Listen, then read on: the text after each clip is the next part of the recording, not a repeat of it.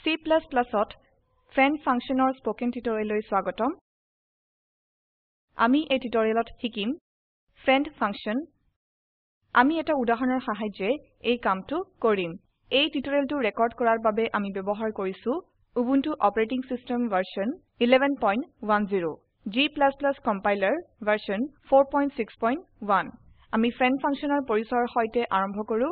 আমি জানো ব্যক্তিগত তথ্য ক্লাসৰ বাহিৰত উপলব্ধ নহয়। ব্যক্তিগত তথ্য উপলব্ধৰ বাবে আমি friend function ব্যৱহাৰ কৰিছো। এটা friend function শ্ৰেণীৰ সদস্য function নহয়। friend functionে এটা বস্তু ব্যৱহাৰ নকৰাকে ইনভোক কৰাব পাৰে। friend functionত পাছ হোৱা যুক্তি তাৰ বস্তু হিচাপে ব্যৱহাৰ কৰা হয়। আমি friend functionৰ ঘোষণা মানে declaration দেখিব পাৰো। friend শব্দটো এটা friend function declare কৰাত ব্যৱহাৰ কৰা হয়। তাৰ পিছত আমি return type দিও। function name functionৰ নাম হয়। তাৰ পিছত আমি বৰ্গৰ class name আৰু বস্তু হিচাপে argument পাস কৰো। আমি এটা উদাহৰণ চাও। আমি ইতিমধ্যে সম্পাদকত কোড টাইপ কৰিছো। আমি ইয়াক খুলিম। এই প্ৰগ্ৰামত আমি এডিশ্যন অপাৰেশন সম্পাদন কৰিম। মন কৰিব যে আমাৰ ফাইলৰ নাম frnd.cpp হয়। এতিয়া কোডটো ব্যাখ্যা কৰা যাওক। এটো আমাৰ হেডাৰ ফাইল হয় iostream। ইয়াত আমি std নেমস্পেচ ব্যৱহাৰ কৰিছো। তাৰ পিছত আমি এটা ক্লাস frnd ডিক্লেয়াৰ কৰিছো। ইয়াত আমি ব্যক্তিগত হিচাপে a আৰু b ভেৰিয়েবল ডিক্লেয়াৰ কৰিছো। ইয়াত আমি পাব্লিক হিচাপে এটা ফাংচন ইনপুট ডিক্লেয়াৰ কৰিছো। ইয়াত আমি ব্যৱহাৰকাৰীৰ পৰা ইনপুট লও। এটো কম্পিউট হিচাপে থকা friend function হয়। ইয়াত আমি ক্লাস f1ৰ ক্লাস নেম frnd আৰু অবজেক্ট হিচাপে আৰ্গুমেন্ট পাস কৰো। তাৰ পিছত আমি ক্লাস বন্ধ কৰো। এতিয়া আমি friend function ব্যৱহাৰ কৰি ক্লাসৰ ব্যক্তিগত সদস্যবোৰ অ্যাক্সেস কৰিব পাৰো।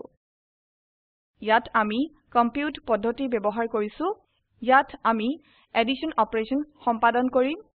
আমি ভেৰিয়েবল a আৰু b যোগ কৰো আৰু তাৰ পিছত মূল্যটো উভতাই দিও। ইয়াতে আমি অবজেক্ট f1 ব্যৱহাৰ কৰি অসদস্য ফাংশনত ব্যক্তিগত ভেৰিয়েবল অ্যাক্সেস কৰো। এইটো আমাৰ মেইন ফাংশন হয়। ইয়াত আমি frnd শ্ৰেণীৰ এটা বস্তু f হিচাপে তৈয়াৰ কৰিছো। তাৰ পিছত আমি অবজেক্ট f ব্যৱহাৰ কৰি ফাংচন ইনপুট কল কৰো। আৰু ইয়াতে আমি ফাংচন compute কল কৰো আৰু f হিচাপে যুক্তি পাস কৰো। আমি ফাংচন computeত f হিচাপে যুক্তিটো পাস কৰো। এইটো পাছ বাই ভেলিউ মেথড ব্যৱহাৰ কৰি কৰা হয়। f1 মানলৈ f প্ৰেৰণ কৰা হয় আৰু এইটো আমাৰ ৰিটাৰ্ন স্টেটমেন্ট হয়। এতিয়া আমি প্ৰগ্ৰামটো চলাও। আপোনাৰ কিবৰ্ডত একেলগে Ctrl Alt আৰু T কি টিপি টাৰ্মিনেল খুলক।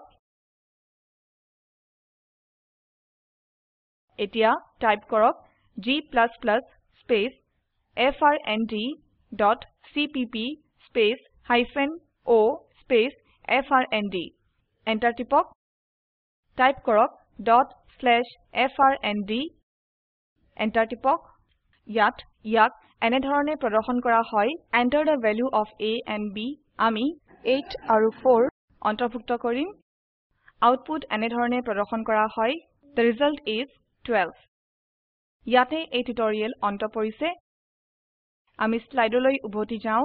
সংক্ষেপ কৰা যাওক। এই টিউটোৰিয়েলত আমি শিকিছো friend function যেনে friend int, compute class name frnd আৰু object f1। এটা নিয়োগ হিচাপে এটা সংখ্যাৰ বৰ্গকাৰ আৰু ঘনক বিচাৰিবলৈ এটা প্ৰগ্ৰাম লিখক। তলৰ সংযোগত থকা ভিডিওটো চাওক। স্পোকেন টিউটোৰিয়েল প্ৰজেক্টৰ সাৰাংশ ইয়াতে আছে। যদি আপোনাৰ ব্যান্ডউইডথ ভাল নহয় তেতিয়া হলে ইয়াক ডাউনলোড কৰিও চাব পাৰে। স্পোকেন টিউটোৰিয়েল প্ৰকল্পৰ দলটিয়ে স্পোকেন টিউটোৰিয়েলৰ সহায়েৰে কৰ্মশালা আদি অনুষ্ঠিত কৰে। এটা অনলাইন পৰীক্ষাত উত্তীৰ্ণ হোৱা সকলক প্ৰমাণপত্ৰ প্ৰদান কৰে। অধিক তথ্যৰ বাবে লিখক contact@spoken-tutorial.org। Spoken tutorial project talk to a teacher প্ৰজেক্টৰ এটা অংগ। ইয়াক সহায় কৰিছে national mission on education through ICT MHRD Bharat চৰকাৰে। অধিক তথ্যৰ বাবে spoken-tutorial.org/nmeict-intro এই ওয়েবসাইটত পাব। মই মৌচুমী মেধি IIT বম্বেৰ পৰা এতিয়া আপোনাৰ পৰা বিদায় লৈছো যোগদানৰ বাবে ধন্যবাদ